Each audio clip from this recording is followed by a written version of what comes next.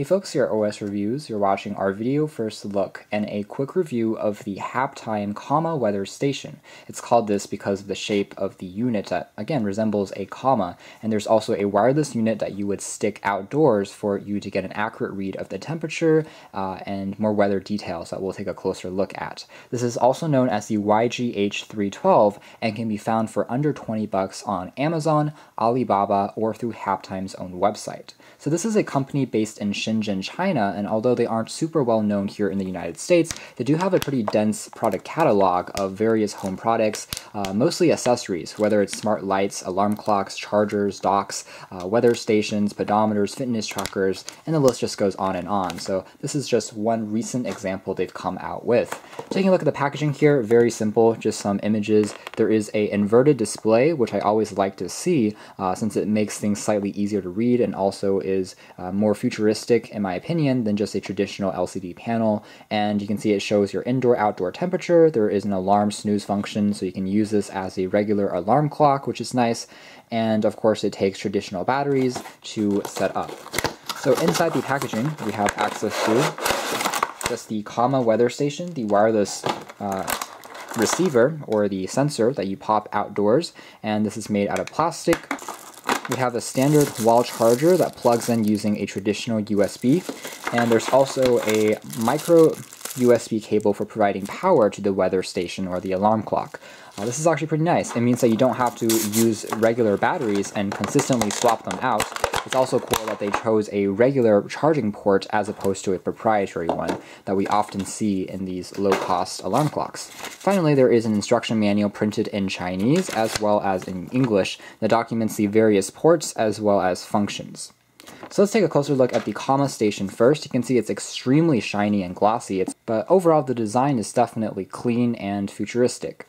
It's kind of cute looking, and if we turn it over, there's access to the mono speaker, which is used for the alarm function, and there's also access to the settings that you can use to program the time, date info, and degrees in Celsius or Fahrenheit. Finally, there's that standard micro USB port for charger, a dedicated power on-off switch.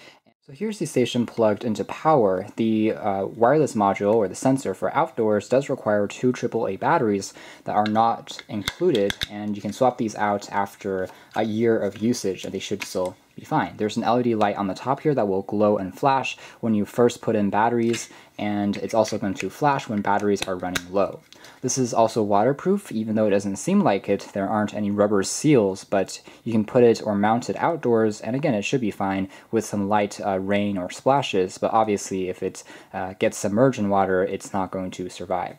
So we can see that when the sensor has batteries inserted, it will quickly sync and try to locate it, and based on the temperature settings, it will try to approximate, what the weather is like outdoors. For instance, right now it's thinking that it's a little bit cloudy with some sporadic sunlight. That seems fairly accurate. We're in Seattle, Washington right now, and that is indeed the weather. There's a bit of clouds in the sky, but it's also sunny. Of course, the sensor module is indoors at the moment, but in our brief testing, it did seem reasonably accurate. And of course, it also shows some other weather statuses if there are emergencies, like if it's raining really hard or if there's a snowstorm. It also is capable of showing those things on the display. And overall, it does remain quite visible and readable even indoors when there is moderate lighting around you. You can see that there's a violet for the time. You can't change the colors around, unfortunately, but it looks, again, quite sleek. There's also indoor temperature reading, outdoor temperature reading. So for indoors, it's using a sensor built directly into the comma weather station, and for outdoors, obviously, it's using this module.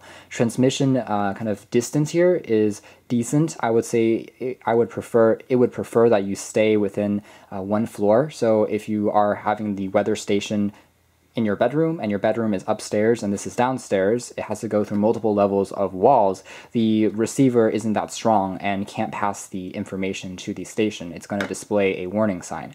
However, if you are, within the same story and you have just one or two layers of walls, maybe you're in the bedroom, you just pop this into the window outside of your room, that works the best and transmission doesn't have any issues. So you can see the temperature being read here. There's also a humidity measurement, so right now 51% humidity. humidity.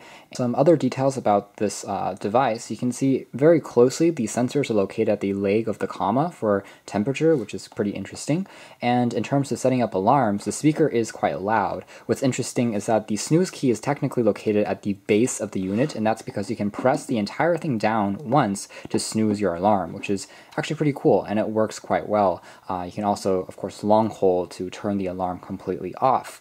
Otherwise, I can tap on the M/S key here to cycle through some other modes like the month and the day, the time of the alarm that I can then program and set up, and that goes back to the time information. So everything is pretty easy to use. You can tap on the plus or minus keys to specifically set up the time or date information. Other things to know, again, the transmission distance between this and the outdoor receiver is roughly 30 meters, which is, again, decent. And in terms of tolerance, the instruction manual claims that it's within 1 degree Celsius for temperature and similar for humidity as well. We tried comparing this with an indoor thermostat mounted into the house, in addition to some other local weather stations and, of course, some other similar weather units that we've reviewed in the past, and it seems about accurate. It's within 1 degree, maybe sometimes 2 degrees for the outdoor sensor, but overall it's close enough and definitely good enough, I think, for most folks, especially at this sub $20 price tag. So all in all, I think that the comma weather station is a really clever idea, just because not only is it a good alarm clock, it also looks quite cute, unique, and offers this weather functionality. It might not be the most advanced or smart alarm per se, but if you're worried predominantly about the weather and humidity info about your house and outdoors, then this could be a good option, especially for a non-Wi-Fi or Bluetooth enabled model. You can check out more details about this in our article coming out soon, but for now, this has been our video. Thanks for watching here at OS Reviews. This has been the HAPTIME, comma weather station.